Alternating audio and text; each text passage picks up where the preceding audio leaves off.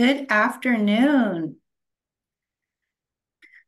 Thank you for coming, being available today to talk about the implementation record for SB 1383. I really appreciate you being here and your contribution to today's chat. We're going to be providing a very short overview of SB 1383 requirements for the implementation record and the related tools and resources. And this will be followed by 4 amazing presentations from the city of Laguna Niguel, Sacramento County, Culver City, and the city of Los Angeles. We're incredibly fortunate to have these jurisdictions here today to share their experiences and approaches for developing the developing and maintaining the SB 1383 implementation record. We also have reserved time for questions and answers and peer matching to give you as attendees the chance to ask questions or to speak about challenges and/or solutions that others might find helpful. Next slide. Right, we still have folks joining, but I think I'll keep us on track here. And I don't have any specific updates from other program areas within the department, but I wanted to go over a little bit more of the implementation record before we get into the presentations. So SB 1383 created a new record keeping requirement for jurisdictions. And during the rulemaking process, there was considerable effort to include more or most information in the implementation record keeping requirements, opposed to having all the information or data reported in the EAR. The implementation record is also the first thing that CalRecycle asks for when JACE, Jurisdiction and Agency Compliance and Enforcement branch, starts each compliance evaluation. When we've dropped the chat we've dropped into the chat CalRecycle's webpage address or URL covering the SB 1383 record keeping requirements, as well as 2 of the tools that are housed on that page. One is the model implementation workbook, and the second is the implementation record checklist. And to assist jurisdictions with SB 1383 record keeping, CalRecycle posted an implementation record checklist, which I just mentioned, on our website last February. And this checklist is a Microsoft Word document that outlines in a check mark format, all records that are required to be maintained in the implementation record. The checklist is also designed to be used in conjunction with the model implementation record tool. And these documents have been designed, again, to work together to provide you as jurisdictions information and guidance in creating the implementation record as required by SB 1383. And as we move into the jurisdiction presentations, you're going to see firsthand how these and other tools are being used in the development and maintenance of the SB 1383 implementation record. And Darren, I think that takes us into slide 4. Thank you, Marshall. So I want to go over a couple of webinar logistics to begin with. Starting with the question and answer session process, please type a summary of your question into the Q&A pane. While you may use the chat pane to share information or resources with other participants, please do not put your questions into the chat. If you do not see the Q&A pane, please make sure you have the most updated version of Zoom. Once called upon, please unmute yourself and state your name, affiliation, and restate your question when asked by CalRecycle staff. If it is geared towards a specific panelist, please note that and we'll make sure that it gets to them.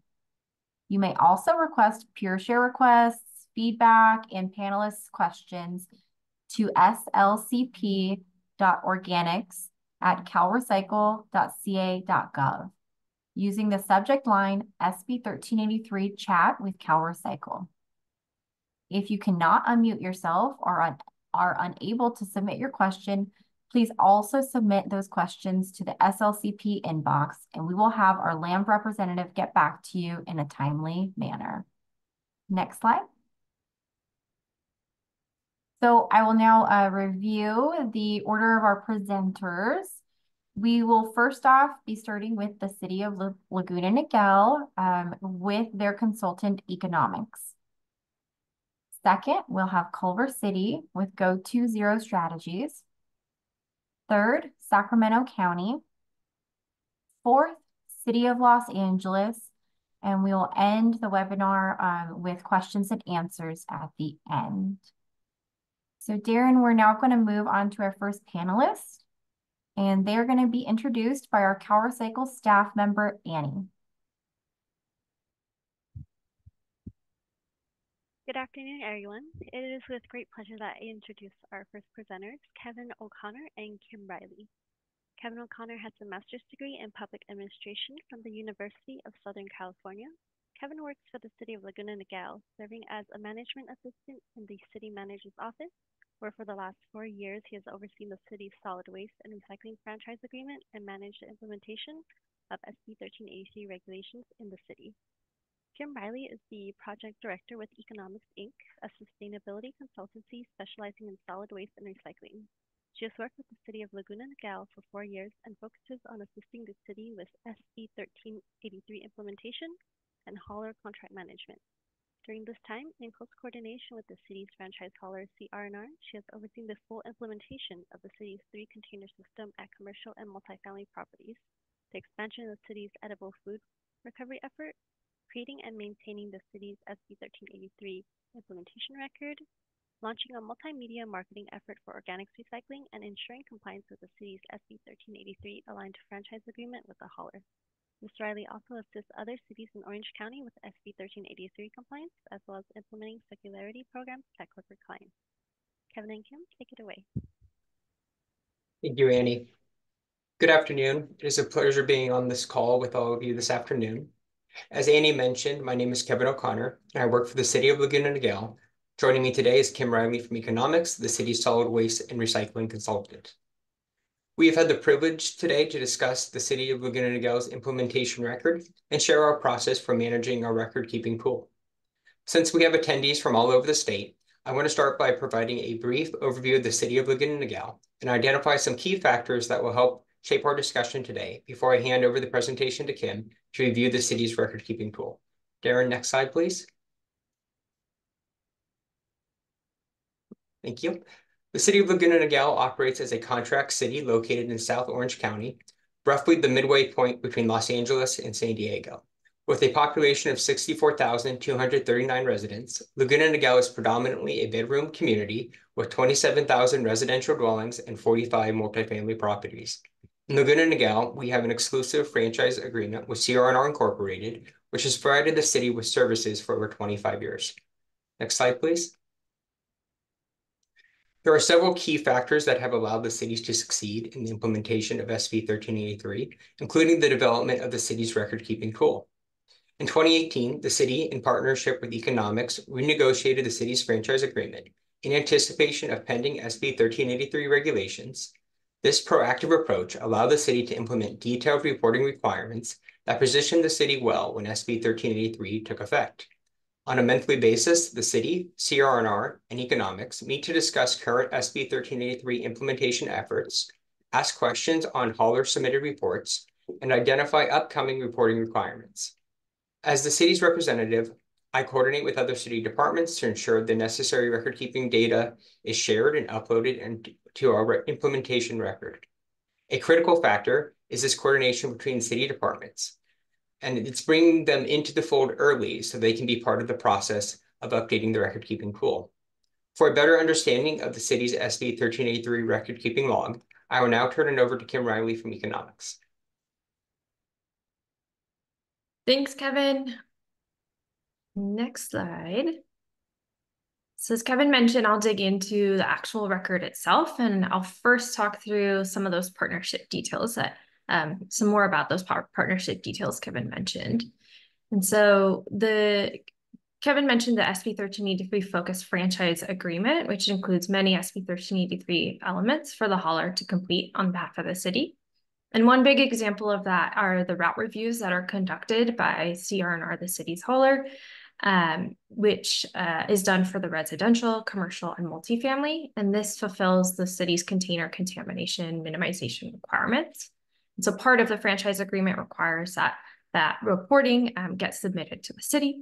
And so that's one of those details there. It includes generator details, photos, contamination types. So those reports get submitted to the city to fill out the SB 1383 record.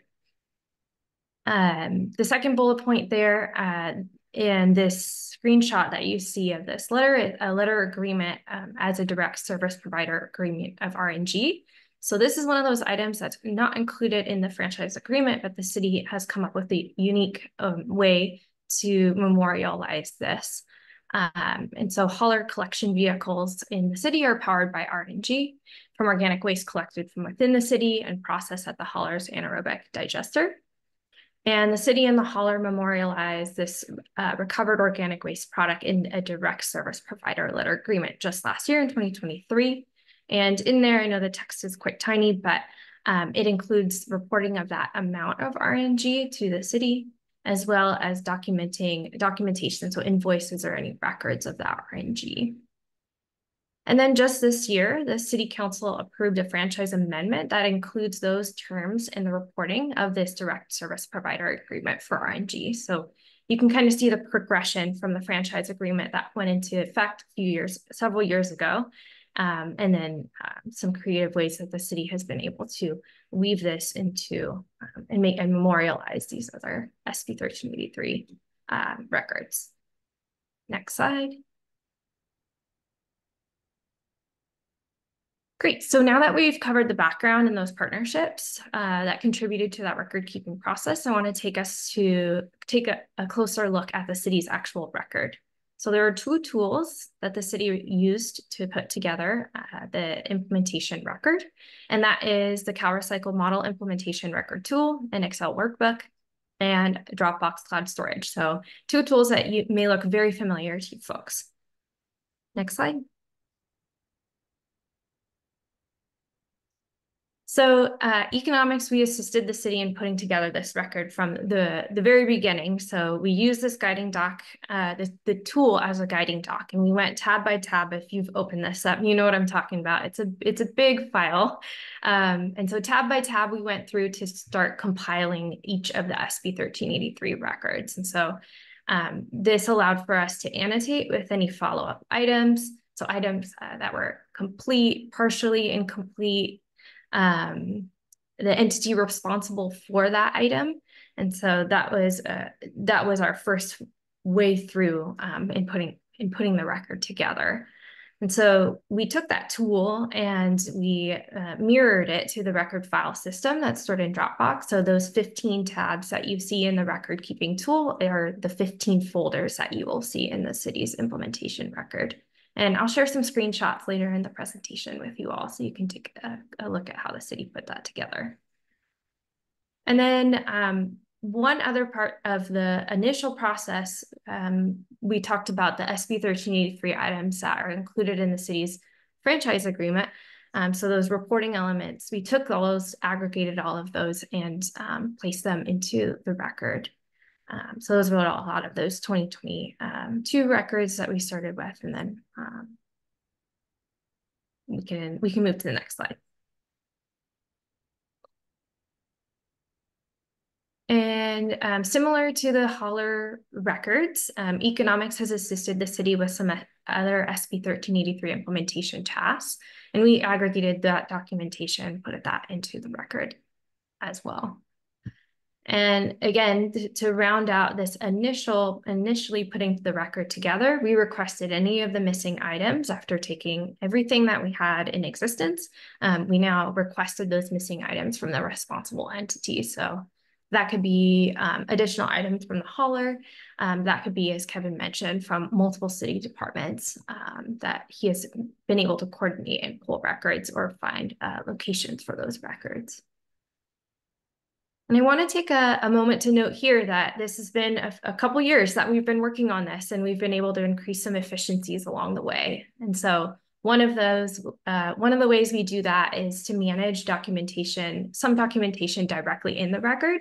And for example, economics assists the city with edible food recovery inspections of tier 1 and tier 2 generators, food recovery organizations. And the checklists, the photos, any other documentation related to those inspections we'll put directly into the record. Item 2 there, we've also set up a system in which the hauler can submit records directly into the city's record keeping system without granting them full access to all of the files that are in there. And this was a Dropbox feature, a file request feature that I'll walk through in the next slide. Next, yeah, thanks. So this is what we provided to the hauler. In that column left there, again, very tiny text, but I'll walk you through. The column on the left has those SB 1383 reporting elements from the franchise agreement detailed out. Those are what the hauler provides to the city. And then the columns next to it, 2023, 24, and so on by year. We have direct links into the city's Dropbox record keeping system. So the hauler can click on that link and then upload those files directly into that specific section in the record. So this just allowed for some increased efficiency. They were submitting the reports in another place or via email. And so now they can submit it directly to the record. Next. And we'll continue on this tour of the city's record-keeping system. I mentioned that we've been using this tool, the record-keeping tool from CalRecycle, as a guiding document. And this allows us to be able to annotate, for example, in that little orange box on top, the frequency of the updates needed, sections that are not applicable. That's that little gray text that you see in there, the list of high diversion organics facilities. The city doesn't use those, and so we just put not applicable. We wanted to keep them as placeholders, just in case anything changes in the future. In this case, this one will not, but there are other sections in which the city may need to start maintaining records for some items. And we found that using the tool in this way was very user-friendly. So user-friendly for our staff, user-friendly for the city in its review, and user-friendly for our LAMD staff as well. So following the CalRecycle site visit that we had earlier this year, we provided them with this record-keeping tool, this Excel workbook, and they were able to browse through using the checklist that they mentioned and check off that each of the items that should be included in the city's record are indeed in there. Next. Great, and I'll use the last couple slides to show you what the city's record looks like. And this is the Dropbox folder that houses all of the city's record keeping. You can see in there, we've got that record keeping tool I've been talking about, that Excel workbook. And then you can see this opens up again into that the record keeping folder with 15 folders there that correspond, that mirror that record keeping tool, all those tabs in there.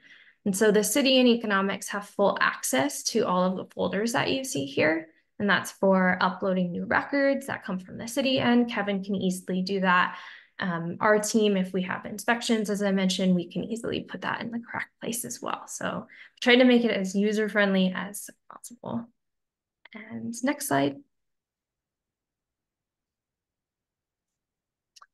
So if we just kind of click through, since I'm not doing a screen share, I wanted to show you what this looks like what some of our day-to-day looks like in working in this record. But this is the waivers and exemptions folder. We've also annotated in here some sections and kept them as placeholders, some sections that are not currently being used by the city. You can see that on the image on the left, not applicable. But those ones that we do use, the waiver protocol, the de minimis waivers, physical space constraint. We don't have any of those now, but it's possible that they may come up. So just again, as user-friendly as possible. And if you click through into that first folder, you can see some of the city's records. We've got a site visit checklist that the city will use when verifying if a candidate is approved or denied for a waiver. We've got applications, protocols, and then finally that last document is the waiver document that is issued to a generator if they're approved. Great, so that takes us through the end of the city's record tour. If you just float thank you to that last slide, thanks y'all for letting us share this with you. There's Kevin and my information. And yeah, thank you on behalf of the city of Laguna Niguel. Yes, thank you to our speakers from the city of Laguna Niguel. Next, we have a presentation from Culver City. I'd like to introduce Sean Singletary. Sean is the Environmental Programs and Operations Manager for Culver City. With over 20 years in various public works roles in Southern California municipalities, he currently oversees environmental and sustainability programs and outreach for the city of Culver City, including recycling, stormwater, sewer overflows, plastic reductions regulations, and other topics.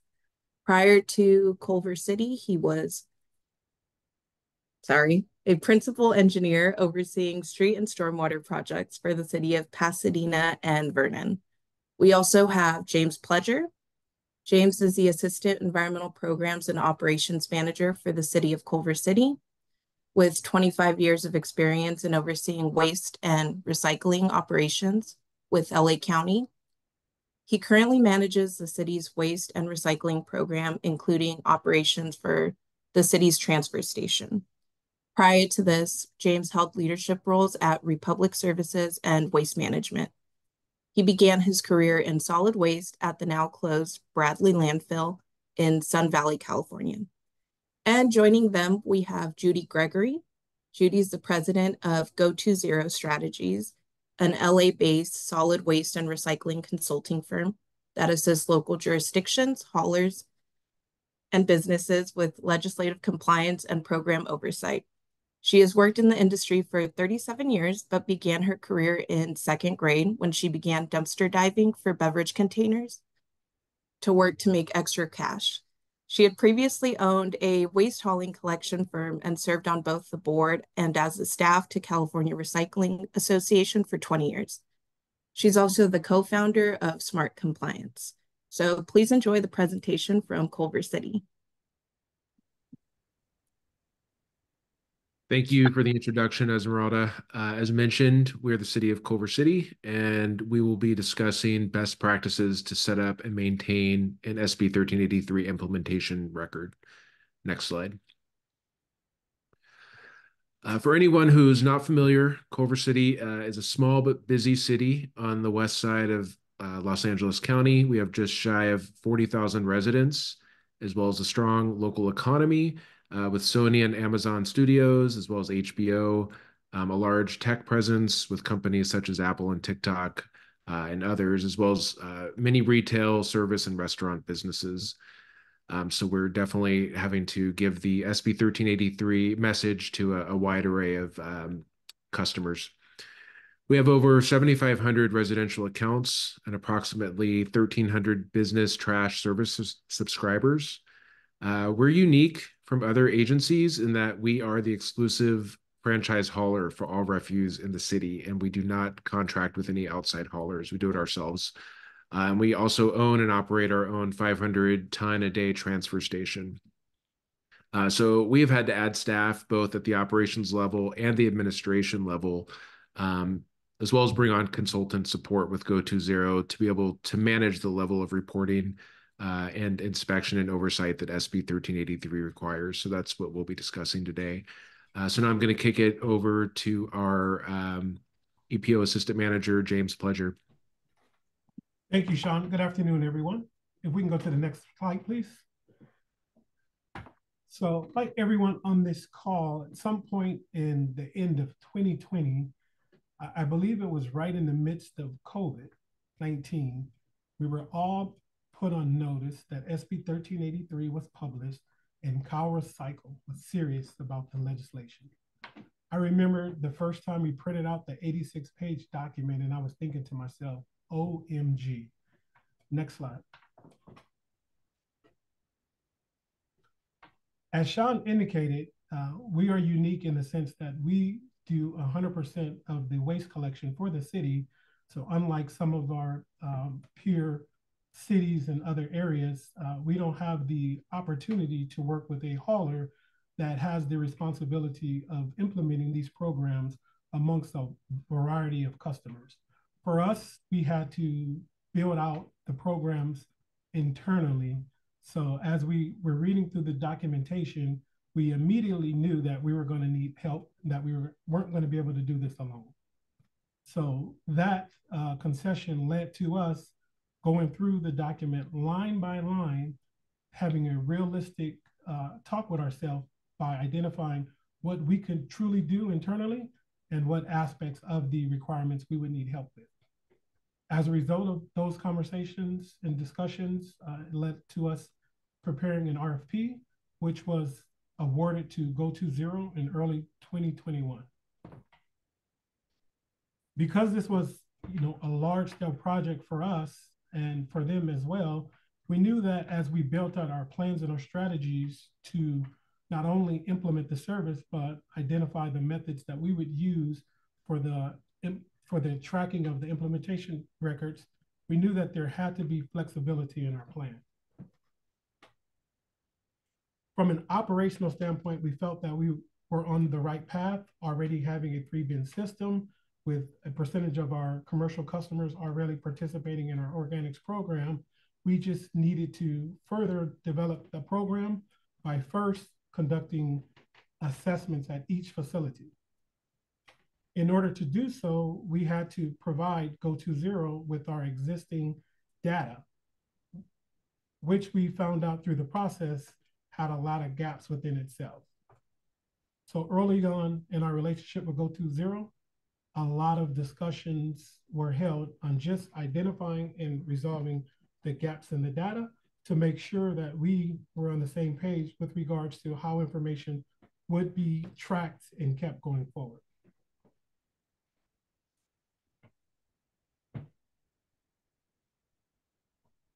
In our discussions with Go2Zero, we learned that they were in the process of building out their smart portal, which was exactly what the city needed at that time to help assist us with our implementation record tracking. Next slide, please.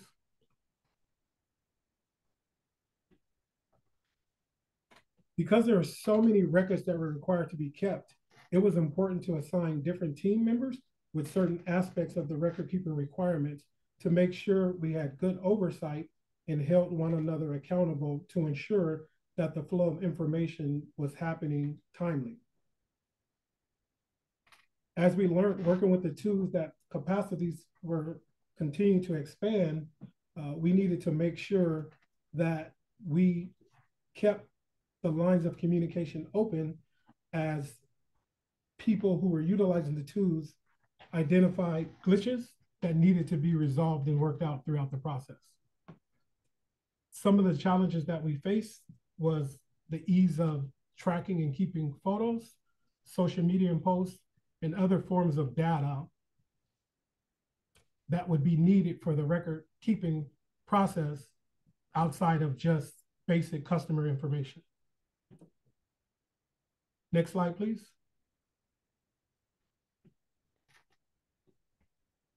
I'm sorry, if you can go back a slide, please.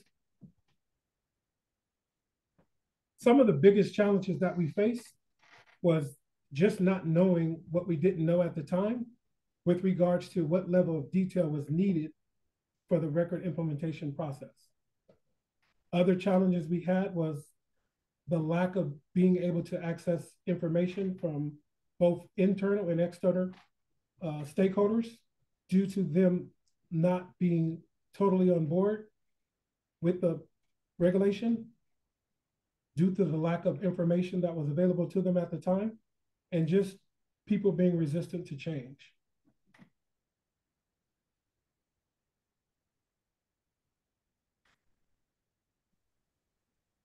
We ready for the next slide? Yeah, next slide, please. Okay, so our first step in creating these internal processes was to create them and also to implement the documents for tracking and reporting. We prepared written program descriptions for items like waste assessment requests, written program investigations, our own hauler program, waivers and exemptions, food recovery, annual reporting, and more. We also set up an online complaint form, which allows folks to submit concerns both anonymously and also with the option to get a report back from the city. So far, we've just received one complaint. We created outreach materials for our route reviews for general information and also specific to certain disciplines such as edible food generators. We created forms for waivers, inspections, and notices of violation should we reach that point. We've had to update our permits and contracts internally to include verbiage for landscapers, for third-party organics haulers, such as fat, oil, and grease collectors, and edible food generators and food recovery organizations. And we continued updating our purchasing policy and identified recovered organics vendors. Next slide.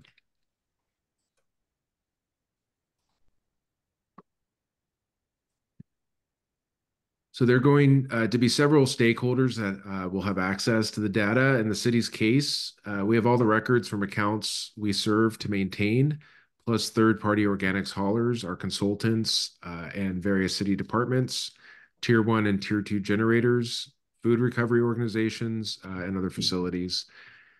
In addition to being organized with compiling the IR, we had to have a process of who does what and when, as it can get to be a lot of information that can get very quickly disorganized.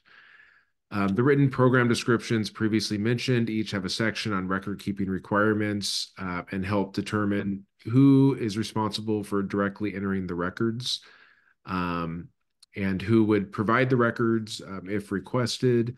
This is important because if we have too many folks accessing the folder, we may end up with lost information or data that has been scrambled somehow. So we make a point to identify who the point person is and who's overseeing completion and accuracy. And luckily, we've been able to build out our staff to assign those roles appropriately. So now I'm going to kick the presentation over to Judy Gregory from Go20. Thanks, Sean. Next slide, please. Yeah, so thanks, Sean and James. I think the big takeaway from what they shared is that this doesn't happen overnight. There's a lot of planning and preparation that goes into, this before you even get to the part where you're going to start organizing it into a record. And so just as a background, I'm sure most everybody knows this, but the implementation record is a single central storage location. It can be either physical or electronic for storing your records. And when CalRecycle does commence the compliance review and they provide notification, you only have 10 days to produce this record keeping system. So you don't have a lot of time. You don't want to start when you get the notice. And the other thing is that it's just really like a living document. This isn't something that you do once a year. It's something that's ongoing. All records should be current within 60 days of the creation of the record or information, and you're going to need to retain it for a long time. So really having a system in place that's going to meet all of those needs is what you're wanting to do. So next slide, please. And this slide just gives you a taste of how much information you're going to be tracking. It's a lot. So organization is key. And I think if there's one message throughout this, Kim did a great job. That organization, it takes extra time in the beginning. It's going to be so worth it because it's really going to make long-term success and things much easier. As you can imagine, that within each of these sections, you're going to have, dozens, maybe hundreds of documents, thousands of lines, millions of data points. So getting this right from the beginning is important. As an example, for our annual report, we log into Logic and we might be asked a number of de minimis waivers. Boom. This system is very different. You're not just putting in the number of waivers. You're going to be maintaining an independent record keeping system. We're going to have all those details about the waivers. Who applied for them? How were they assessed? Were they approved or not?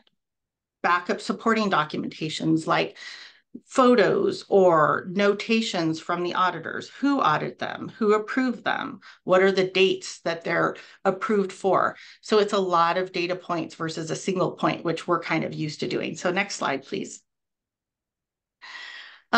So going to keep stressing this. How do we want to organize it?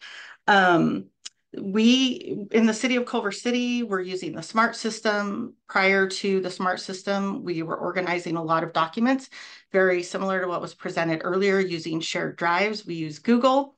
You can do a lot of the same things within a shared drive system and using data spreadsheets as you can as a formal system. There are some benefits, though, and other things that you can do. But the goal is to organize information in a manner that's easy to track and easy for CalRecycle to review. So imagine you're looking for a document in your folder that you created a couple of years ago, and where did I put that thing? And you're searching and you can't find it. It's your own storage folder. It's your own storage system. We're going to be providing this document to CalRecycle, who doesn't know how our brains work and how we organize things. So I don't know if they're going to give us extra brownie points, but the goal is to make sure that when they get it, they understand how to find what they're looking for. So we want the document to be, or the storage system to be, comprehensive. It should contain all of the information that is the full extent and reflection of the programs and activities that you're doing within your city. And it definitely needs to be well organized. So next slide, please. This is a document that maybe some of you have seen. I've shared it a few times. But this is just a way to help organize at a high level. This is, I think, a 7-page document. It has about 100 lines, and it just helps organize each of the different requirements within the regulations to record keep, where those regulations are in the regs so that you can find them if you need to refer back. You can organize who's doing it. I like to use color coding and lots of different things just to notate, what's a red flag, what are we doing good on, what's maybe a little outdated. And then this is a great way, if you are using shared folders, to link over to those folders themselves via that file name folder. So next slide, please.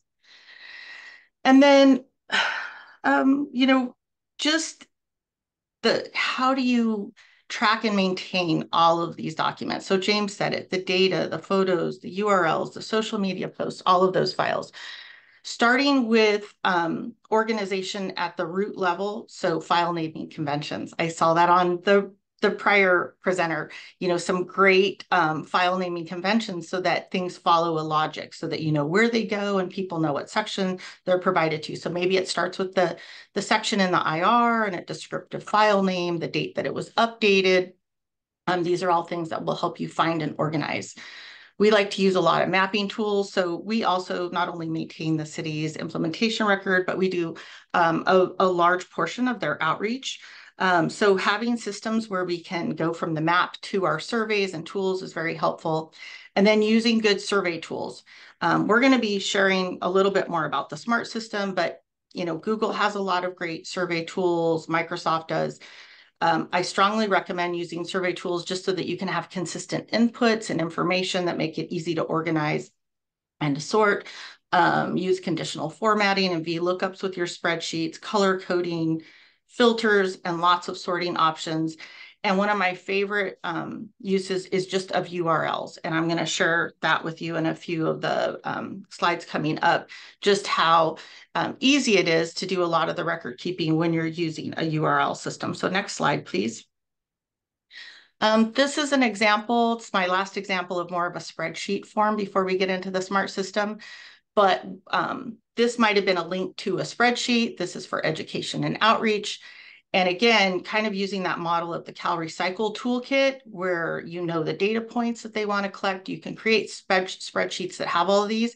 You can actually create a survey that feeds into this where you upload the documents through a survey, or you can do this manually. Either way, I like to use, again, the URLs. So that link to file column F contains a URL that will take you straight over to that document or to that location. So example, line 6 is actually, it's taking you to a Facebook post versus a file.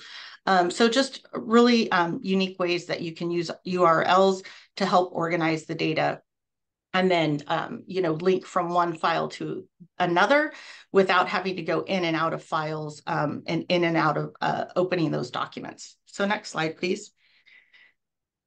So as we mentioned, the city's using the SMART system, and we're going to follow a lot of that same logic. So there's those organized sections within the IR.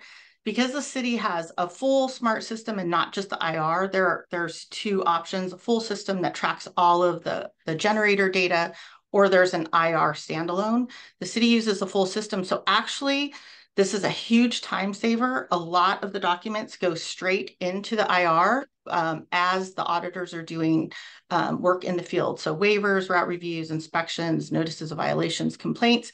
Whenever that's done in the generator file, it automatically pushes to the IR and there's no double touching it. But then there are several things that have to be maintained that aren't going through the generator. So next slide, we'll go through a quick tour of just a few of the high level things within the system. So this is an example of organization. You want to keep organization easy as you would go. This is our written program description. So to make sure that you don't miss a written program description, you would go in and see a drop down. You're going to want to make sure that you have a document for each of these. It allows you to put a title, notes, the effective date, or the date that it was adopted. And then you can either link over to the file, upload a file, or you can upload a URL to the file, whichever is easier. Next slide, please. And I'm going to go through these really quick. Another thing that I like to do is make sure that our forms calculate automatically if possible. So this is just an example of how our recycled organics waste procurement allows you to input the different product types. So that product has a drop down of several different allowable material types. You input the quantity and it automatically converts that to the equivalent of material, compost. And then you can go to the next slide. And actually, once you input the record, it tracks what percentage of the target you've met for your year. So you can always see where you are in meeting your target goals. Next slide, please. And then I talked about URLs. Love to use URLs, especially for education and outreach. You can upload an Instagram or a Facebook link or a link to your city website or your hauler website. And that way, if you go to the next slide, you'll see that as you upload those, when CalRecycle goes in to look at them, if they click on them, the left one is linking over to their hauler website, not this city, this is a different city. The middle one links over to a social media post, and even the last one links over to a folder, a shared folder. So this is from our demo site, but you can see that there's lots of different ways to store the information. Next slide, please. Just a couple more slides. The other thing is photos and notifications are also maintained as URLs, which also means that if you export these in Excel or a CSV, that you're still going to be able to see those photos and notifications through the URL link. So that's another great reason to use URLs, is that as you're storing data on database files or like spreadsheets, that you're able to still open those up easily. Next slide, please. And for CalRecycle, it's easy access. They have their own login where they will click these. Next slide, and each section opens up the records that they're able to see. And then within those records, it's a data table, and they have access to all the records, including those photos and links that will open up. Next slide, please. And each of the record tables, they're able to filter. They can check or uncheck columns that they want to see or not see, and then export this information. And then next slide. And then they also have a place to track notes for the sections that we're reviewing and add those as part of feedback for the city. Next slide. I think that's it. Yeah. So that's it on our record keeping tool. So thank you very much. And I'm going to pass it back to CalRecycle.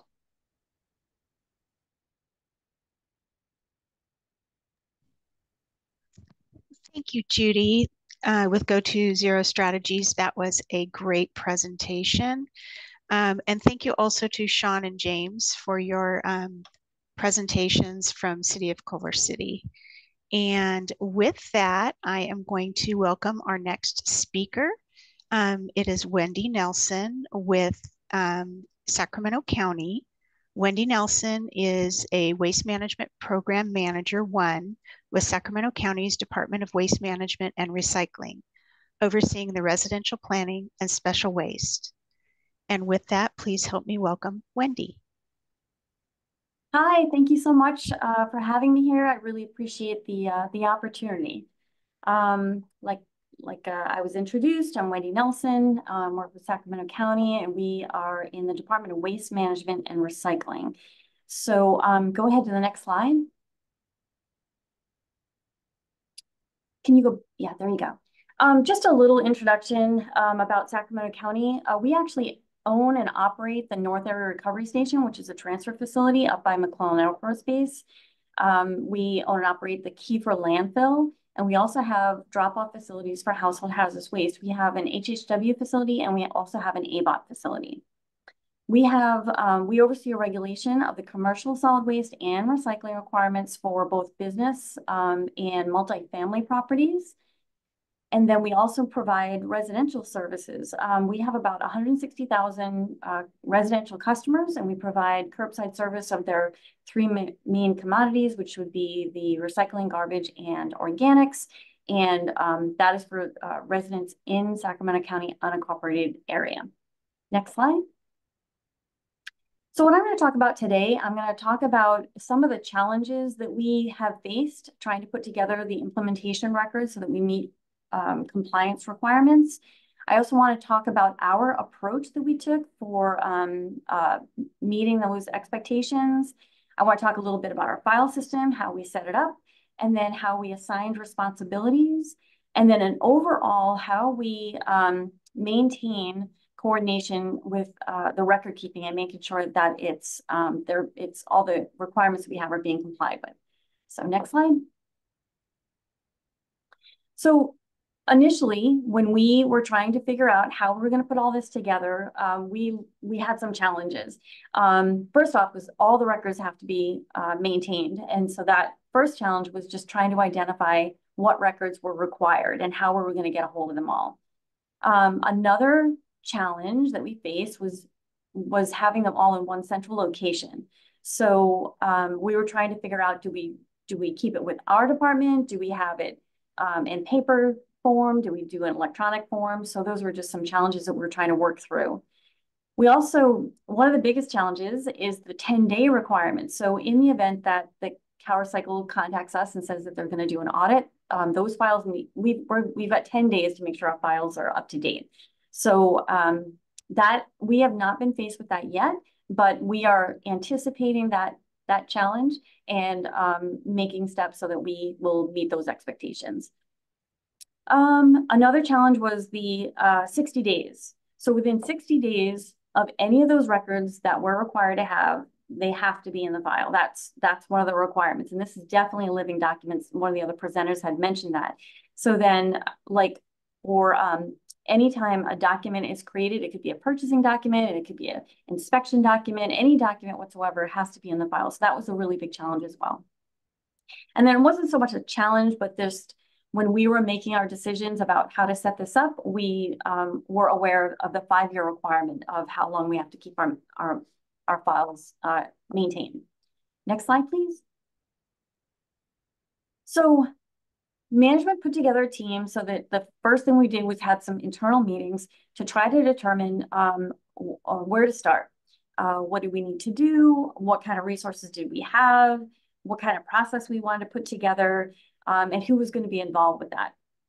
And And that involved internal meetings with our Department of Waste Management and Recycling. So it was in our office that we were trying to make those decisions.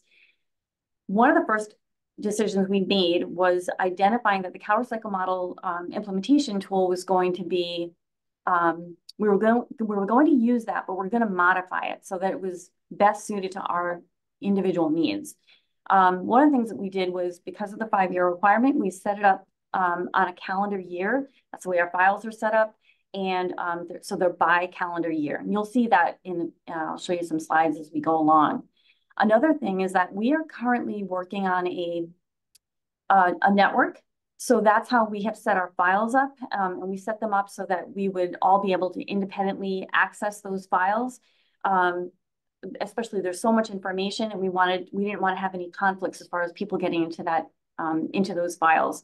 And we also are looking into, or we're in the process, I should say, of moving into an M365 SharePoint cloud-based system. So that is going to change in the future how we set our files up. Hopefully we'll make things better. And then lastly, we set up some external meetings with our other departments who are not only with our internal staff who have access to the documents that we needed to put in this implementation record, but also other departments who have that information. And we met with them, explained our issue, what we needed, and strategies on how to make sure that we were able to access that information. And that was specifically general services that has our procurement documents, EMD, which has our environmental management department, which would have inspection information, and they have some outreach information, and also code enforcement, who would do any kind of inspections or violation or enforcement type of documents. So, all right, next slide. So this is a screenshot of how we set the files up. It's pretty straightforward. We did it by calendar year. So I'm going to be using 2023 Sacramento County implementation record. I'm going to use that one as kind of an example as we go along. And basically we just set it up by year. And then we have another file. The fourth one down is the file folder system with our assigned personnel. So any information that pertains to who is responsible, what they're responsible for, any kind of emails, that all goes in there. And then we also have a spreadsheet that I'll share with you later. And it identifies the items that need to be completed, and then the person who's going to be in charge, or the department that's in charge of getting that information together. And then lastly, I've just got a resources file, which is just a catch-all for this entire implementation record. So any emails or resources whatsoever would go into that file. All right, next slide. So this is just the way that we set up our folder system, so that number one, the same person who's in the edible food records, for example, may not need to get into the recycled paper. So this way, the way we've got it set up, multiple people can be accessing those folders at the same time if they needed to. And then these folders all correlate to the CalRecycle model tool, except the tabs. So the CalRecycle model tool is just a really big Excel spreadsheet. So we decided to just break it up into these folders with the same names. And then the top file that you see, it's a 2023 resources. Once again, any kind of emails, any kind of useful information that is specific to 2023, but perhaps not specific to an individual folder. So what I'm going to do is I'm going to grab one of these folders. I'm going to go into the enforceable mechanisms records. And in the next slide, we'll just pop that open. So next slide, please. So as you can see with I'll use my mouse. You can see up here, it's our SB 1383 implementation record. It's for 2023 Sacramento County implementation record, and it's the enforceable mechanisms records. So if you open that folder, this is what you're going to see. So these folders right here, 1 through 7, those are specific folders for our county and what we put in this file. So if you open any one of those folders, you'll be able to access the information that you need. Now the bottom one is an actual, that is the tab from the CalRecycle model tool, and it is specific for the enforceable mechanisms records. So when you're in the folder, you have all your documents that are organized, but then you also have the the CalRecycle model tool spreadsheet that you can use, and we almost use it as like a cover sheet. So it's got any additional information really specific to us. Before I go into that file right there, I want to show you another slide. So let's go to the next slide.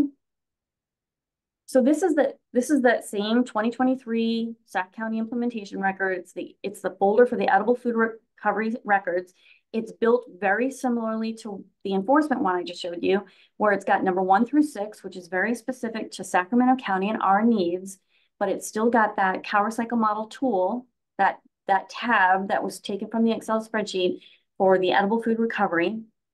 A couple things that I want you to note is that number 1, even though it's a folder, even though it's set up, it says edible food county code, but there's actually nothing in that folder. It is telling you that you can go back to the enforceable mechanism records, and that's where that document is held. So it's a complete picture of our edible food recovery information, but it's going to guide you somewhere else to get that document. That way we don't have a bunch of duplicate documents where you have the potential to make mistakes. It's just in that enforceable mechanism record. And I also did it for the second one. Once again, there's a folder for edible food MOU and regional agreement, but we already have those in the enforcement mechanism record, so we just kept it there and just made a note. And then once again, that bottom link will bring you to that CalRecycle model tool. Some of the reason why we did the files the way we did is that anybody, if we're called in to have an audit, then regardless of who is maybe in the office or available, can kind of step in and help with this process. And that's why those little notes on like number 1 and number 2 would be really helpful. Okay, let's go to the next slide. Next slide. Okay, so this image should be familiar to everyone, and this is taken straight from the CalRecycle model tool. That's just the tab that would say enforceable mechanisms. And I did kind of condense it a little so it would fit on the slide really well and you can see it. But basically, this is what we're using, that final file entry in each one of those folders, so that we can be able to identify all the regulatory references and the information that is provided by CalRecycle. So we use this like a cover sheet. So and this is just taken from the CalRecycle tool. Let's go to the next slide. Okay, so we've taken that image or that spreadsheet from the CalRecycle tool, and then we modified it to meet our needs better. So we added links, so you can, if you need the county code for that first item in the spreadsheet, you can just click on that link and it will bring you back to that folder. I just tried to make it as simple as possible. Like I said, if there's someone in the office that needs to help out with the audit who may not be that familiar with it. So we just tried to make it as clean and easy as possible. And once again, this would be our cover sheet for that folder. So we try to make it easy if we did get an audit that the inspectors or the auditors could look at this easily, try to identify what they want to look at, and we just click on the link and then we can get them to the information they're looking for. Okay, next slide. Okay, so this is how we assigned responsibilities. So initially at those meetings, once we identified where the records were, who had them, and then who would be the best person or department to provide those documents to us. So once again, on the left-hand side, we've got our categories, our file names, and those all correlate specifically with the folders and with the tabs in the CalRecycle model tool. So you'll see in some of these, it's our office, which is DWMR. So that would be a staff person that was assigned to it. And like we have code and EMD and DGS, so we're also responsible for different documents. And we'll put their names in there, and then any notes, any specific notes. So this has been very, very useful. Okay, next slide. And then as far as the coordination, we have one person who's responsible for maintaining the implementation schedule, just kind of facilitating that. And then a lot of other people are responsible for actually providing the information, either staff or departments. And the way that we maintain communication on this is just emails throughout the year. the person who's responsible for maintaining the file will say, hey, you know, we're looking for some files. We noticed that they're not in there. Could you send them over? We have agreements with some of the other departments that they will send the files over to an inbox or an email on a regular basis. So once those come in, we just put them in there. And then also some of the records are, that's where they're kept on a regular basis. We also have periodic reports that are pulled from our different databases that we have, internally in our department, but also there's databases that other departments have. So they'll pull a record, send it to us, and then we put it in. So, and we regularly talk about this, like in our staff meetings, we'll bring it up, especially when it's a timely, on like an annual basis. It'll be brought up as a status update or through emails, either us just reminding people or us actually requesting information.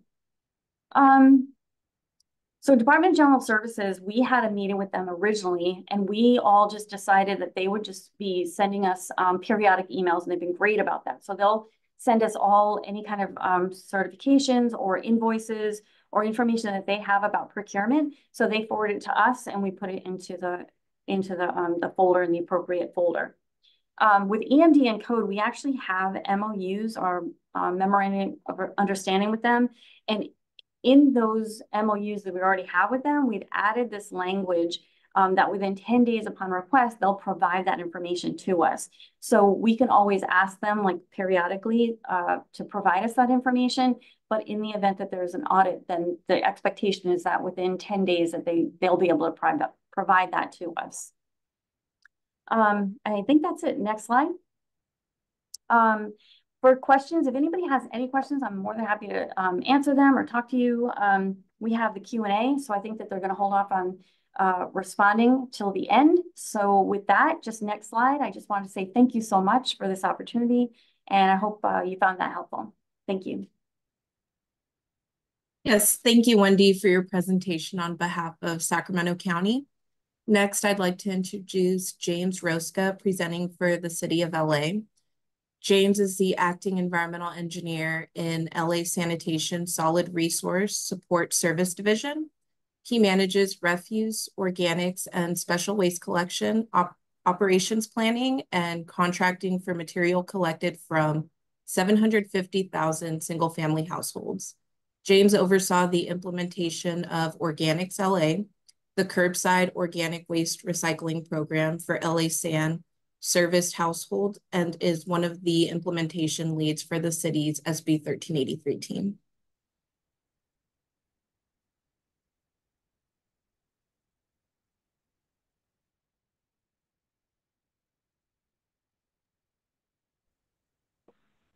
Sorry, was I muted?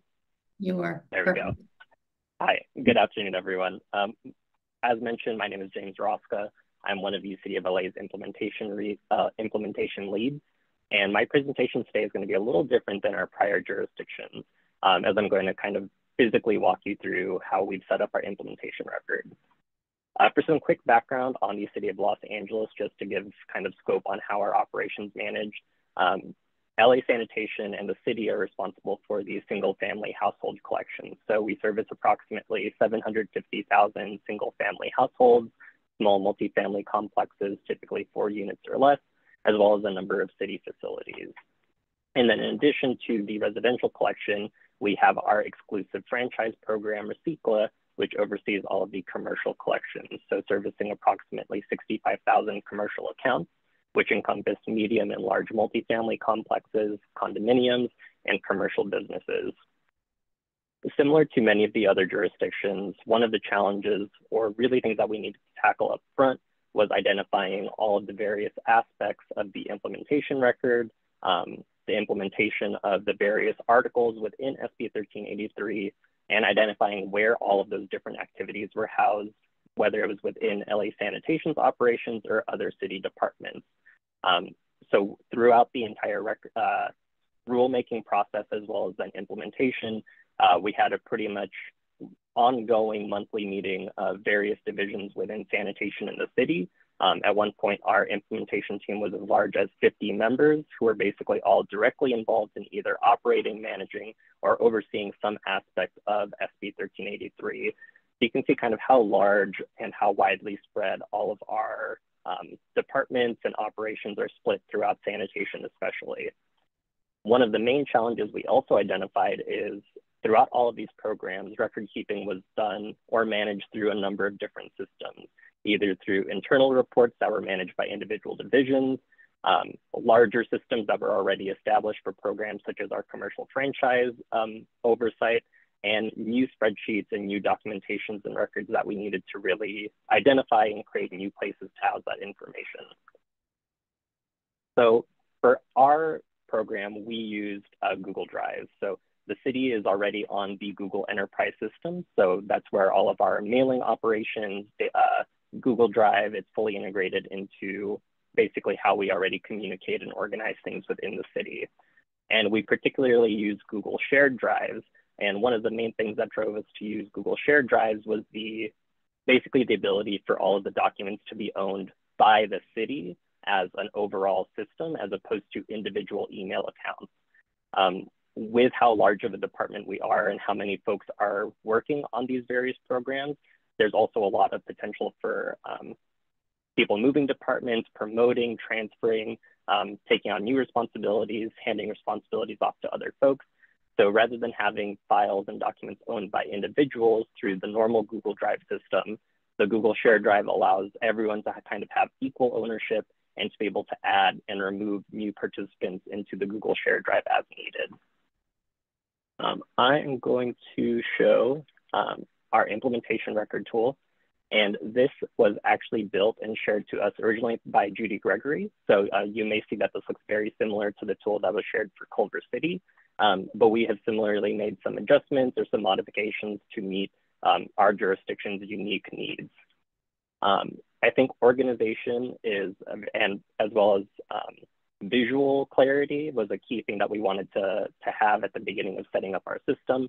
So really color coordinating a lot of tasks and being able to visually track where we are at in the process of basically moving these documents from their existing locations into our formal implementation record, which is the Google Drive folder that you saw previously. In addition to that, I think there was a lot of discussion about this being a living document, or many aspects of it being a living document. So we really wanted to identify which items or pieces of information were static. So, you know, it was either an ordinance or a document or a program narrative that could be written and uploaded once, versus documents that are kind of more living and need to be either queried, pulled from another data source, or frequently updated as the program is ongoing. And another tool to really make that easier for us to manage is using a lot of things like conditional formatting that can add some of that visual data and visual ease of interpreting where you're at with your data. In addition to this implementation tool, I think the previous presenter mentioned having this as kind of a cover sheet.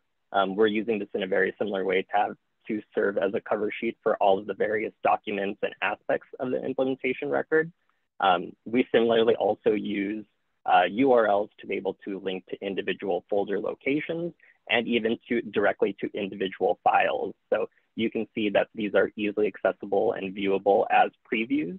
And then you can also then open up these documents into the actual Google folder or Google file that's housed onto the Google Drive folder. In addition to that, let me see, I'm having troubles moving tabs back. There we go. In addition to that, we did also make sure to identify who are the specific point of contact. So within the city, who is responsible for housing that information. The good thing about this being integrated into our Google system is that it also does provide contact information, so you can readily contact, communicate, chat with individuals who are maintaining those specific records. We've also added additional notes into this kind of notes or comments column, both as internal reminders for where a specific piece of data can be either queried or pulled from, or some additional clarifying data that we can provide to CalRecycle. And then I just wanted to show kind of a quick digging into the actual folder structure.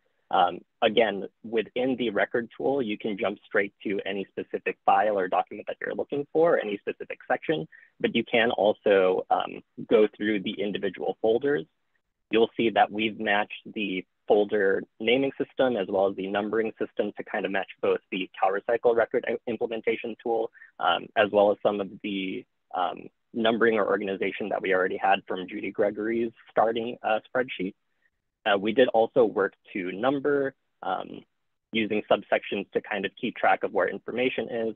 And similarly, as this record continues to grow, using different numbering systems or nomenclature to indicate when the information was queried, or if it's covering a specific date range or specific portion of our service. So for one example, this is our route review data. So you can see this is a report that's queried from a GIS mobile application that was developed by our GIS team. And we're at any time able to basically query the information for a specific date range. So for example, this spreadsheet was queried for the month of May, and it has all of the information and in some cases, additional information to what's being required for the route review data. One of the challenges or one of the things we're still working out is the ability to have photos linked in, which we do have on the GIS system itself, but haven't yet been able to spit it out into this spreadsheet format. So I think Judy had a great point about being able to find a way to link individual URLs if those photos or other documents are housed on other web systems as opposed to having to be exported. So that's all that I have. My presentation is a little bit different than our previous presenters, but I think we've had many similar challenges and basically things that we had to work through in terms of preparing this spreadsheet. And I think really it's just a lot of organization, coordination, and just keeping on top of how up to date your information is. And with that, here is my information. And I think we will turn it over to the overall Q&A for all the presenters. Awesome. Thank you so much, James. It was really helpful to get to see some examples of an implementation record. With that, I'm going to go ahead and start the Q&A session. Thank you for sharing the guidelines, Darren. So these are our guidelines for our Q&A session. We're asking people to please place their questions in the Q&A pane rather than putting them in the chat. It just makes it much easier for the webinar team to keep track of questions and keep them all going in a queue. If you're unable to find the Q&A pane, there should be a button for it down at the bottom of your Zoom screen. It may be hidden under the button that says More and has 3 dots on it. So if you're having difficulties finding it, check the 3-dot button that says More. So we will do our best to get to as many different questions as possible, although I see at least one in here that I think is probably going to lead to a longer discussion. But we'll do our best to get to all of them. When I get to your question, I will find your name in our participant list and ask you to unmute. If you have any difficulty doing so, that's okay. I can always read your question for you, but we do prefer to have participants read their questions themselves as much as possible. And if you're having difficulty unmuting, you can also submit your question to us via email. If you can't find the Q&A pane, this also works. The email is here on your screen, slcp.organics@calrecycle.ca.gov. And one thing we're doing this time that is a little bit different from our previous SB 1383 chat with CalRecycles is we are allowing anonymous questions this time. So if you have something you want to ask anonymously without potentially accidentally calling yourself out for having a non-compliant portion of your implementation record, you can absolutely do that. Just please bear in mind that we won't be able to follow up on those questions later if you submit it anonymously. And with that, I am going to go to our first open question, which is from Jasmine Haddon. Jasmine, you should be able to unmute. Please go ahead and unmute yourself, ask your question, and then we will go ahead and answer it. Hi, I'm with the City of Monrovia, and when doing our inspections, an edible food generator asked what the retention policy was on their documents. I checked the regulations and couldn't find how many years, and I was wondering if it would just be the same for them as it is for us, 5 years, or if they weren't required to keep all of the individual documents that aren't on the record keeping requirements. So multi-layered question, but just wondering what you guys had to say about that. Yes, if there's anyone else on the team who is able to answer that question, please hop in here. Thanks, Marshall. Thank you, Katie. Great question. And I think we're going to get quite a few questions that we're not going to know exactly the answers to. And this is going to help us inform creating some related questions and answers that we provide in follow-up. So this is one, I think we're all clear on what the requirement for retention is for the jurisdictions, but I don't know if that extends or there's other requirements for record keeping for the edible food recovery organizations. So that's definitely one that we can circle back. And one of the reasons I want to share the process that we go through. So when we have these questions, we do our very best programmatically to come up with a response. And they often need to be vetted with our legal office so that we are, sure about the accuracy of the information that we're giving you, considering the question.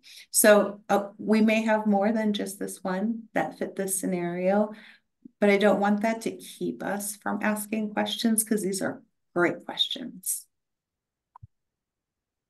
Thank you. All right, I just took a quick look through the regulations and I'm having difficulties finding this as well, but we have your email through the registration system on Zoom and we can follow up with you about this after the meeting, Jasmine. Thank you. All right, and that is all the open questions we have now. So I am going to go through our answered questions, which all of our participants should be able to see in the Q&A pane. But I'm going to go through some of these just to be able to have a little additional discussion on them. So the first one is going to be from B. Guetta, who asked Culver City what system or program they use for Smart 1383. And Judy Gregory actually answered that on their behalf.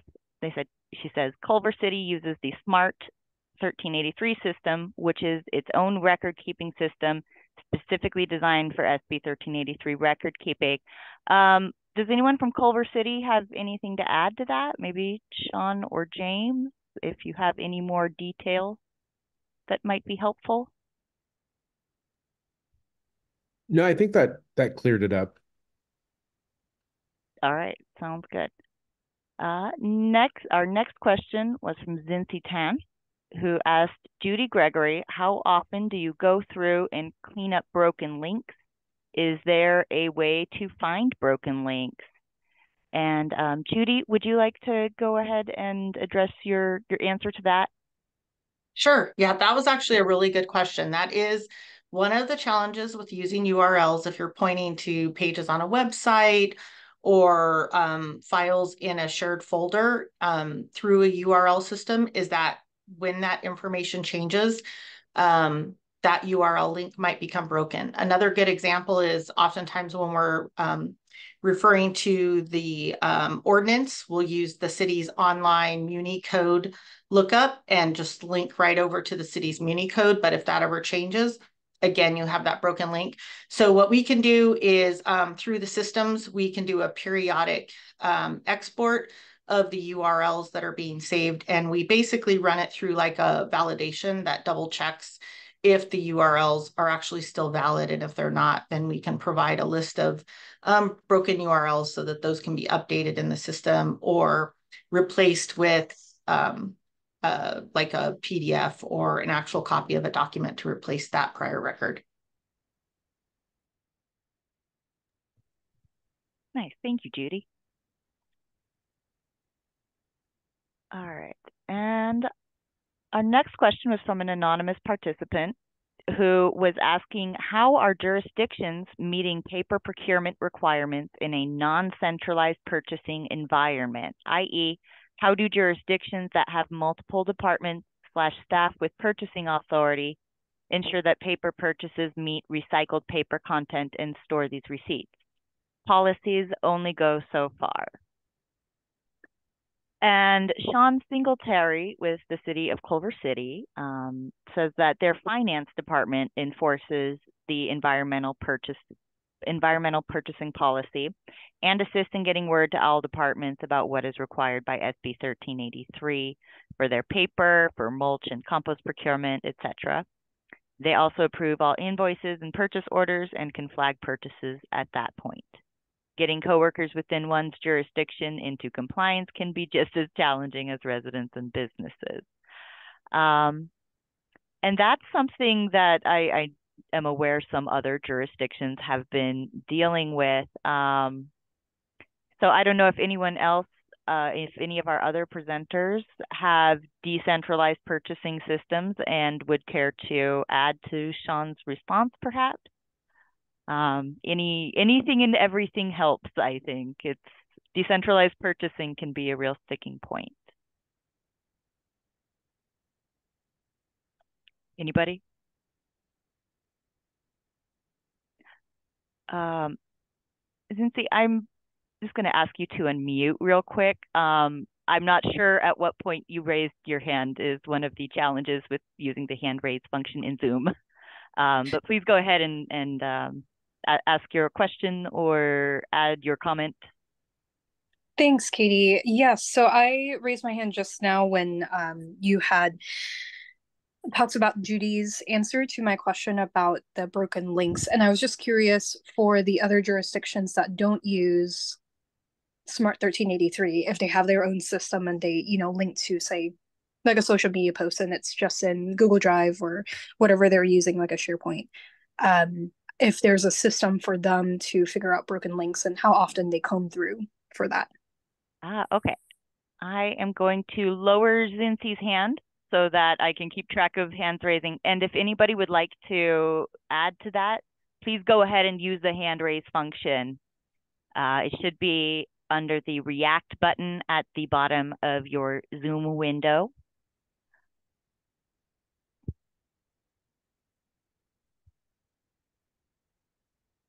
And I'm going to give another few seconds to see if anyone has something to add. You can also add things anonymously into the Q&A pane, which it looks like a few folks have done.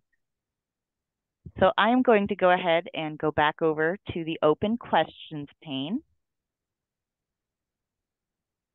And our first open question is from Corey Beaver. Corey, I'm going to go ahead and enable you to unmute. Please unmute yourself and state your affiliation and ask your question.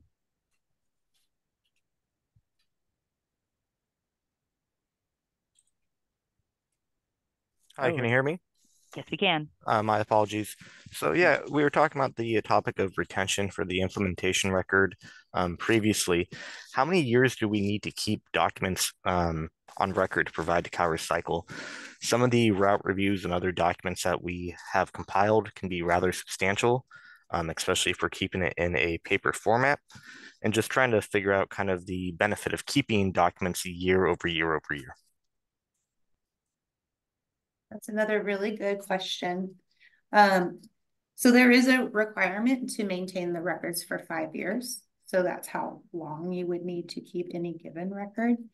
And when we do a compliance evaluation and ask for access to the implementation record, that's going to be the data that you're going to provide is going to be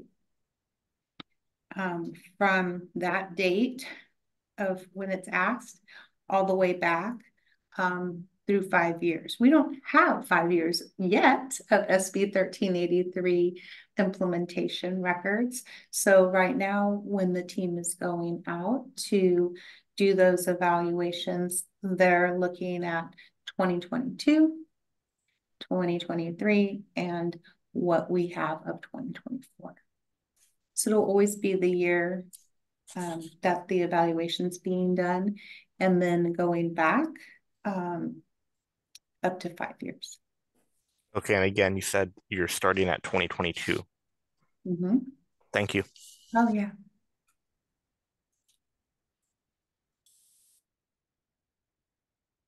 All right, thank you, Corey.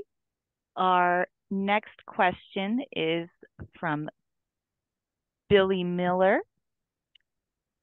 Billy, you should be able to unmute yourself now. Please go ahead and unmute and tell us your affiliation and ask your question. Hi, I'm Billy. I work with a hauler, and I specifically work with 12 to 15 other jurisdictions, and we've been having lots of conversations recently about the implementation record and going over the tools. And I think a really important start for them would be to start writing out these program descriptions. So I'm just wondering if anybody would be willing to peer share just an example of like how in depth others are going with these types of descriptions, how detailed they are, and kind of the format that they're using.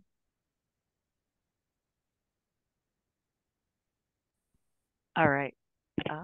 Judy, please go ahead. Great. Yeah, thank you. So that's a really good question. We've had those conversations, and sometimes the less is more, but I err on the side that these should be very descriptive. In our experience, having gone through already a compliance review with CalRecycle, they use these documents, they review them almost initially to look at how our programs are set up within a city. So to really understand, who oversees it, who's doing certain aspects of it, how you're keeping those records. So in our cities that we work in, we have several that we've helped develop these for. We have a pretty standard format.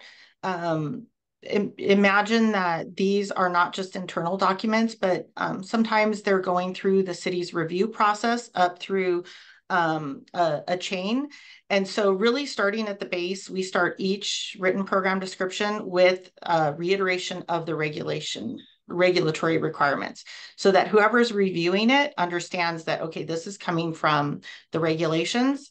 And then we'll have another section and here's the city policy, because we know that sometimes the city policy changes or is slightly different from the regulations. Typically, that would be more strict or more requirements than the regulatory requirements. So we'll pull the city code and put that there. And then the extensive piece is the how you're actually doing it, how and who. So we put an entire protocol or process together that pieces of it. So if it's route reviews, who's responsible to do them? How often are they being done? What's the system for collecting the data? How is that data reviewed? Your process for internal reviews. How is the information then disseminated back to the generator? So we include all those details.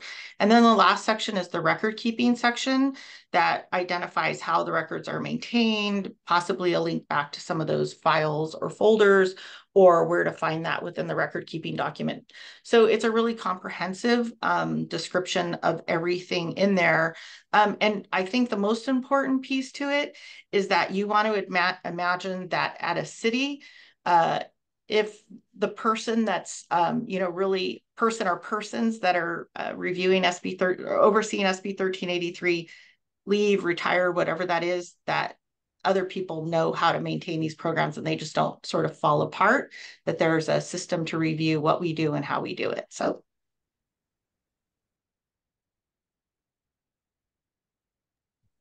Thank you, Judy.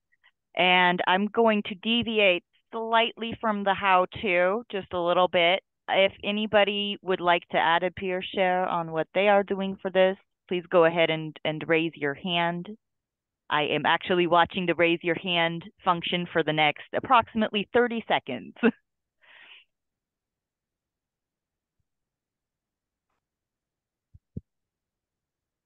All right. It sounds like no one has anything to add, but you can always use the chat function to talk to each other directly. There should be a drop down that enables you to choose another participant to talk to. Our next question is from an anonymous participant who is asking about the different software available for record keeping and solid waste management. Now, we can't necessarily endorse any, but we are aware of at least 3 that are available. There's one that used to be called the Recyclist that has now changed its name to, I think, Routeware. It's a recent change. There is Go20, who were kind enough to come and participate in our webinar today. Their database is called Smart 1383. And there is also one called Minerva. CalRecycle also puts out some helpful record keeping tools. We have a spreadsheet that many jurisdictions use to just organize all of their information and provide a roadmap to where all of their documents for their record keeping are located. Oh, and Nikhil Balachandran just added in the comments that Zabel is another tool that can be used for route review and contamination monitoring. I believe that's Nikhil's tool, actually. So if anybody else has another one to add, please go ahead and drop that in the chat. And I believe those are the ones that I am aware of off of the top of my head. And I hope that is helpful. Please go ahead and send an email to slcp.organics@calrecycle.ca.gov if you would like for us to send you links to any of those tools that I just mentioned.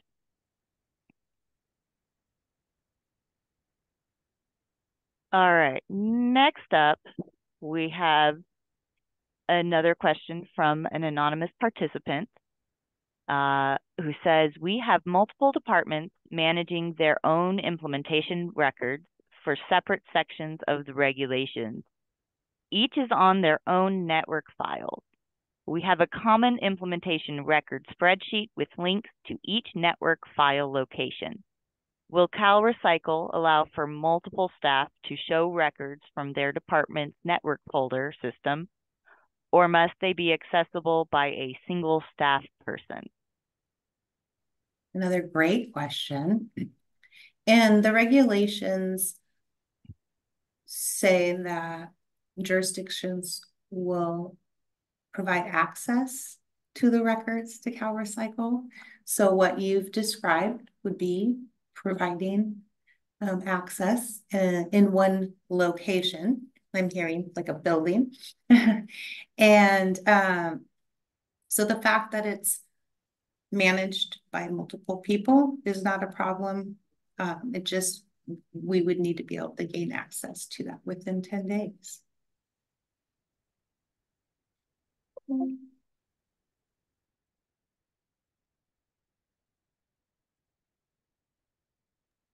Unmuting myself helps. All right, thank you, Marshall. And our next question is also from an anonymous participant, so I'll go ahead and read it. The anonymous participant is wondering, do commercial edible food generators need to keep separate records for each food recovery organization they donate to? And the second part is, do their pounds need to be recorded separately?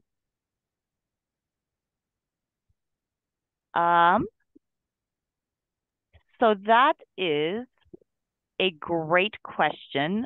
I am currently looking for the edible food recovery subject matter experts to see if either of them know the answer to that off of the top of their heads, because I do Why not. don't we come back to it, and if Yeah. we can respond to it before the webinar concludes, then that would be great. And if not, we'll add it to our list that we include for follow-up.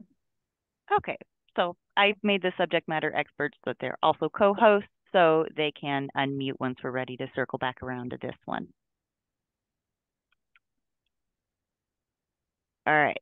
Next question is, if a jurisdiction cannot provide CalRecycle access to their records within 10 business days or even within a reasonable time frame, what would happen from there?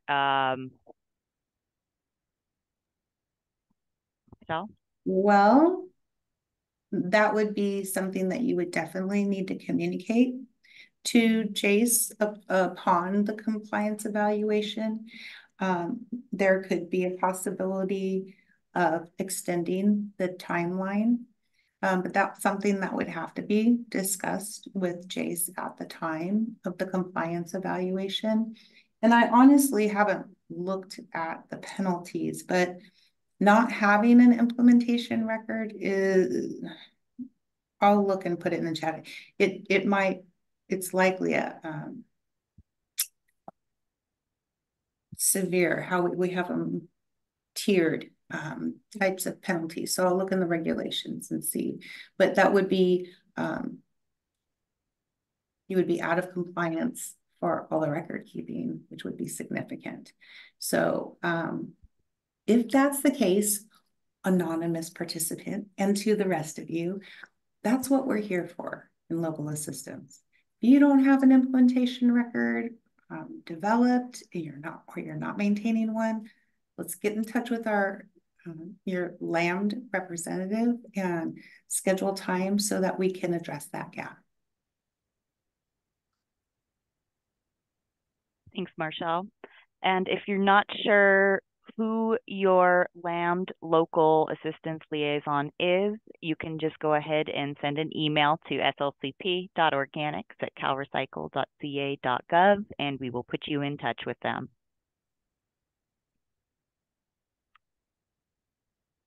All right. Have another anonymous question who is asking, while it is understood that CalRecycle can request to review a jurisdiction's implementation record at any time, and jurisdictions have 10 days to provide, is there a sense of timing when CalRecycle may proactively start contacting jurisdictions to request this information? Or will there be random spot checks of whether jurisdictions are complying with the implementation record requirements? Marshall, maybe you can talk some more about the compliance evaluation process. Oh, you're muted, by the way. I got lost in my screens. I apologize. So let me start. Let's see.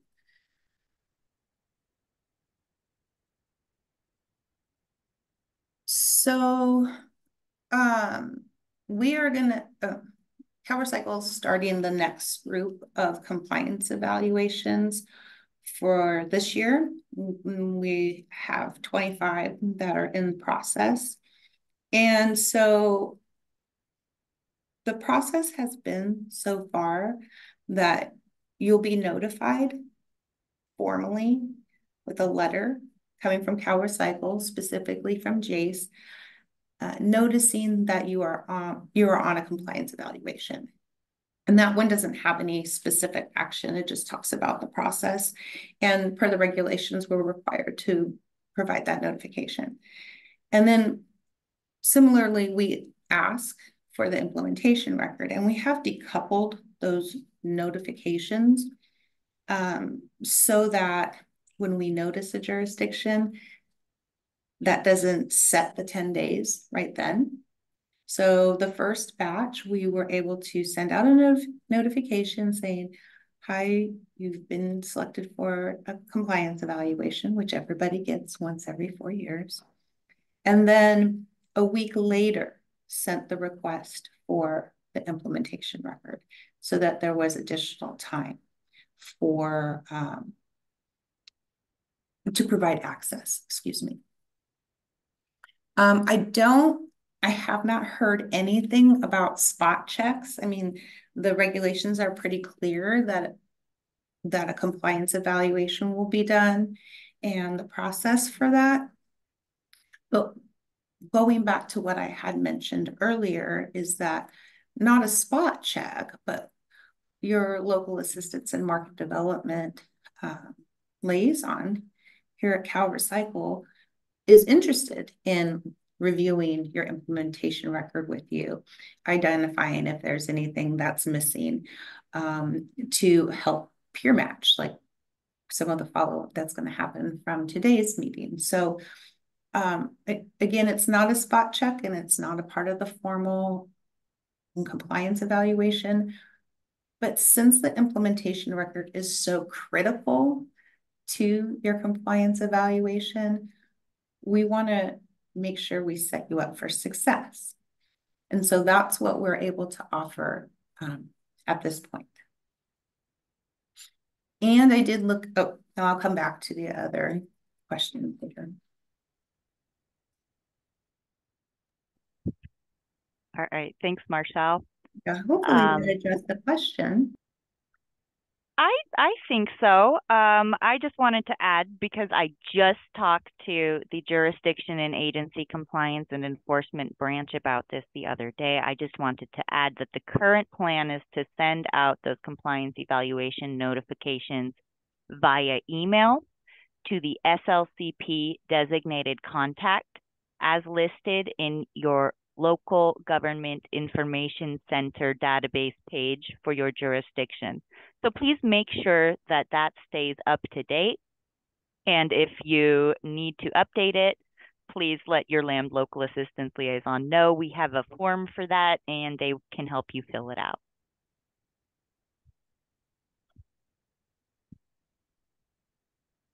Oh, and Kristen Sale just said, LAMD is helping Sonoma County by reviewing our implementation record prior to Jace sending out the compliance reviews to us.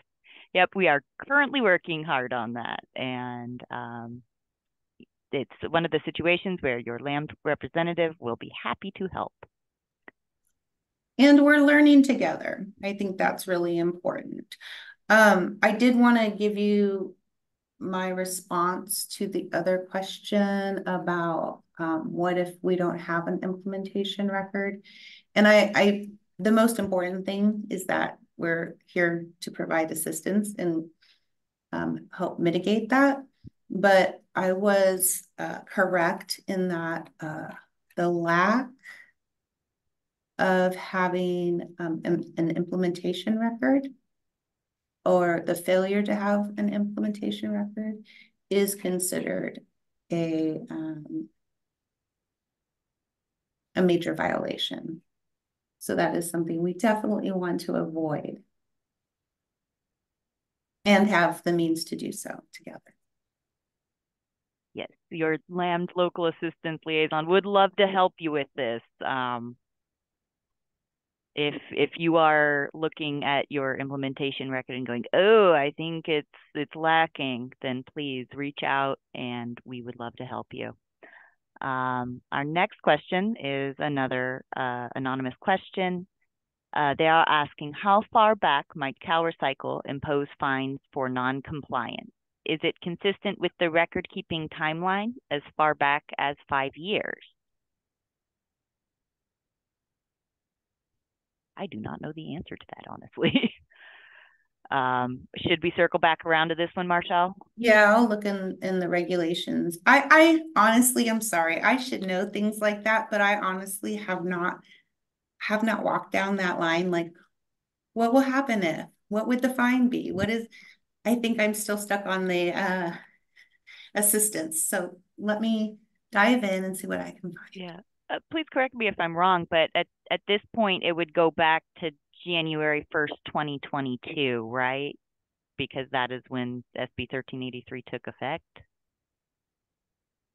But what I wanted to check is, I just learned this the other day from a frequently asked question, that in the regulations, there are specific formulas for how penalties are done. And again, I'm not familiar with them, so I'm going to look back at the regs.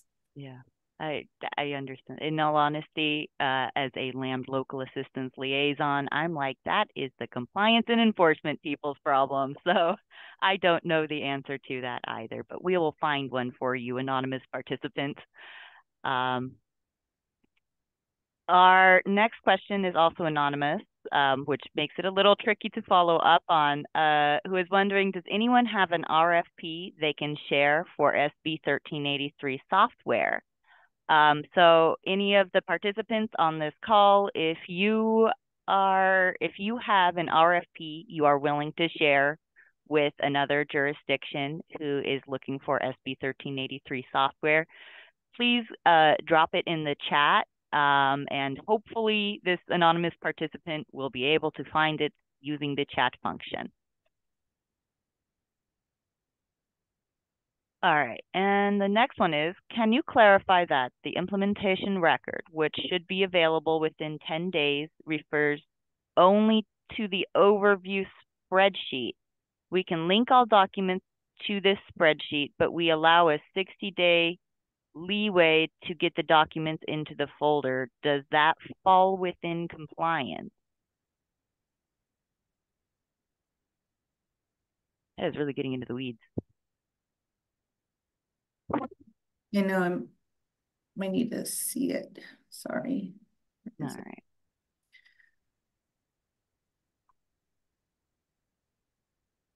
Okay. This is another one we're going to circle back around to. Thank you for submitting your question. And to provide you with an accurate answer, we're going to look into this question. Unfortunately, because this is an anonymous submission, we're going to have difficulty circling back around to you via email. But if you send it via email to slcp.organics@calrecycle.ca.gov, we'll follow up with you after the meeting. All right, our next question is from Harmeen Kaur. Harmeen, you should be able to unmute yourself. Please go ahead and unmute and tell us your affiliation and ask your question if you are able to. Let's see. I think they may not be able to unmute, so I am just going to go ahead and read the question.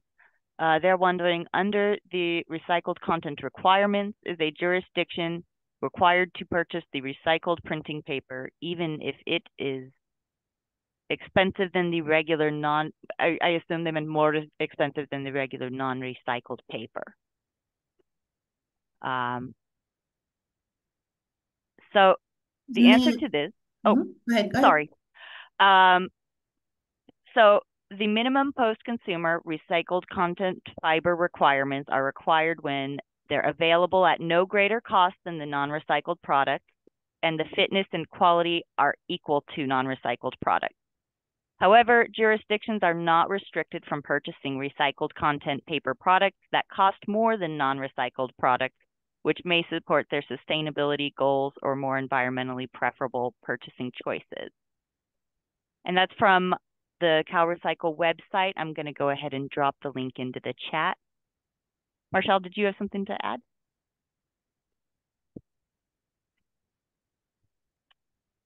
Oh, no, you addressed it. And one of the things that you do want to include in the implementation record, and it's not limited to paper procurement, is if you haven't implemented the program or it's not fully implemented, you want to include those details, right? If you are running into a barrier, you want to ensure that your implementation record has that information. Because again, this is the basis, the fundamental basis for the initial work on your compliance evaluation.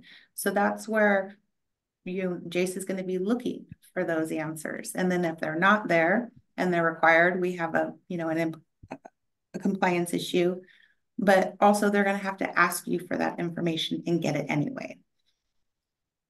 Hey, Marshall, I'll just add to that. We have information on the website about this. So it's really important if you were not able to purchase recycled content paper because of cost, could be availability, etc. You do have to include an explanation in your implementation record. So it's really important, as Marshall said, to make sure that you document and explain and provide that, that information and make sure it's associated with that purchase. I think some folks have been, oh, well, I bought paper and it didn't have recycled content, so I don't need to have that record. And that's not correct. You need to record that you bought a paper product and then, you know, it was X amount. It was more than the cost of the recycled content paper product, something along those lines.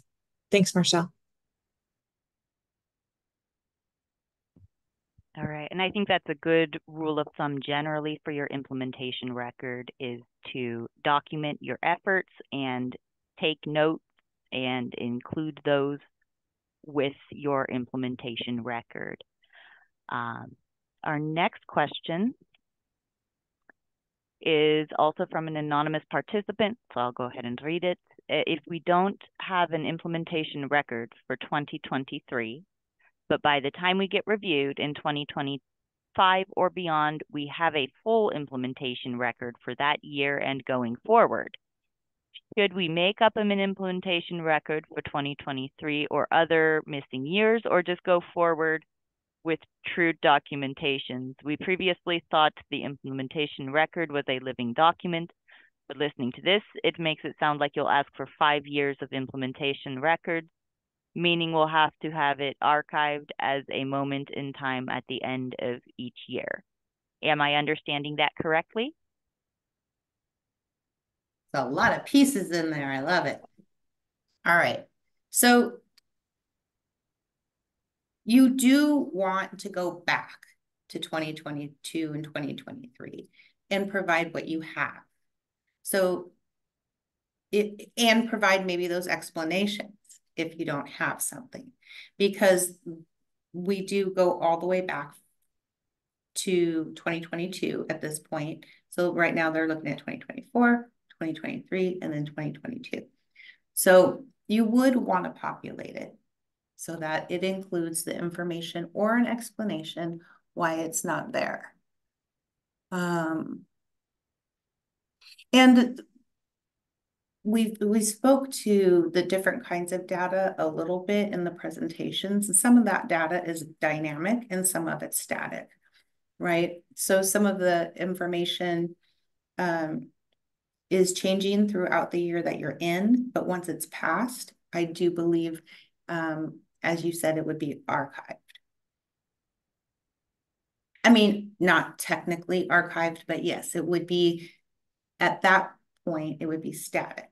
It wouldn't be in flux or changing as it would be in the current year that you're in. Yeah, Marshall, I'll add to to amplify what you just said. You know, whether you call it archiving or saving it at that point in time, as Marshall said, the enforcement team will go back to previous years. So you want to make sure that, you know, for example, if it's related to contamination monitoring and the number of notices that were issued, say, to residents for contamination, you want to make sure that you're not overriding the previous year's data in your system. So make sure that your system is set up so that there is that complete year of information when that year ends. And then in the next year, right, you're starting to add to those records. I do think that if you are in a situation where you have not kept any or all records for the first 2 years, we absolutely would say prioritize first getting current records in, and then going back and filling in those records that you should have been keeping. And then to Marshall's point, amplify that if for some reason you don't have a record, say from 2022, at least in your implementation record, note that, provide an explanation, and make sure going forward that you've got those records. And those are situations that we will be looking at and taking into consideration when we conduct an evaluation. Thanks, Marshall. All right, thanks, Kara.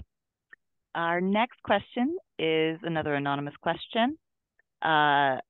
This anonymous participant says, I heard from an attendee of a recent conference that CalRecycle identified the next 100 jurisdictions to receive a compliance evaluation. If we haven't been notified yet, does that mean we are not on the list? Or do you have the list and are still sending notifications? Yeah, I'll take that one. So we have actually identified the next 150 or so jurisdictions that will be receiving evaluations. That list is not available yet. We're still going through the internal approval processes. The processes, those jurisdictions will be notified prior to their evaluation commencing. So for example, the local assistant staff have been working with about the 50 some, Marshall, I always forget the exact number, 50 some, under 60, more than 50, somewhere in there. We have already contacted those jurisdictions. As Marshall said, we're working very closely with each of those jurisdictions to go over in a very detailed manner their implementation records, making sure that they have everything, or if they don't have something, that there's an explanation there, making sure that we go over that it's in a format that can be provided to CalRecycle, and spending time with the jurisdiction for, kind of over a few week period of time to just go over each and every record. Is that description there? Is it a description that meets the regulatory requirement, for example? So as those jurisdictions are receiving compliance assistance, they will then receive a formal notification from the enforcement branch when that evaluation is going to commence, and the timeline in which they will need to submit the implementation record. And then that will happen going forward with the next batch of jurisdictions. And we do not have specific timelines on kind of when that is all happening. After jurisdictions have been formally noticed, as we did with the first 25 jurisdiction compliance evaluations, we did list those jurisdictions up on our website. So that will happen also kind of in sync. After they've been notified, then we'll be getting that up on the website. I hope that answers the question. Marshall, was there anything I missed that you want to add? Nope, that was perfect.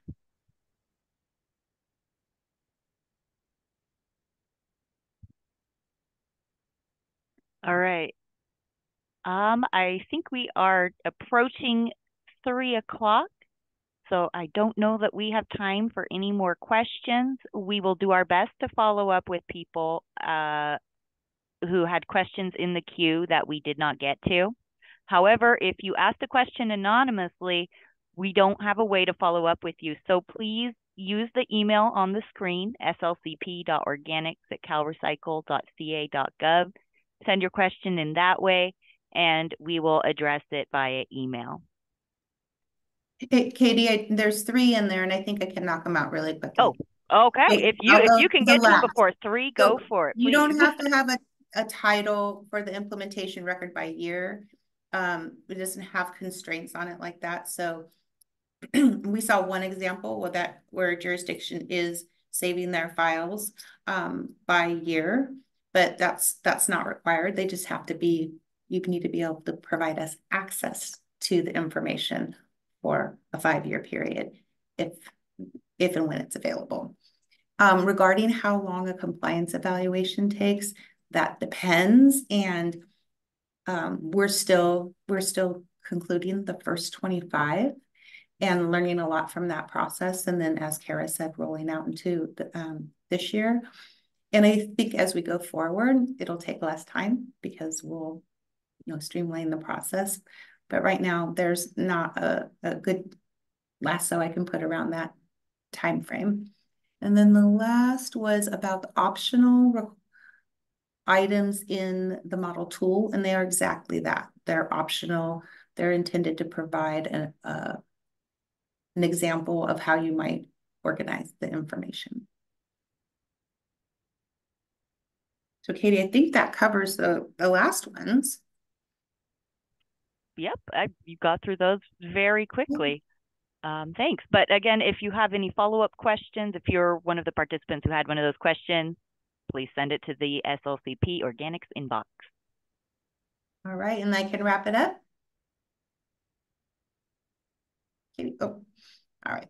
So just to wrap things up, I'm so thrilled with the information that we've shared, the questions that were asked, the scenarios that were posed.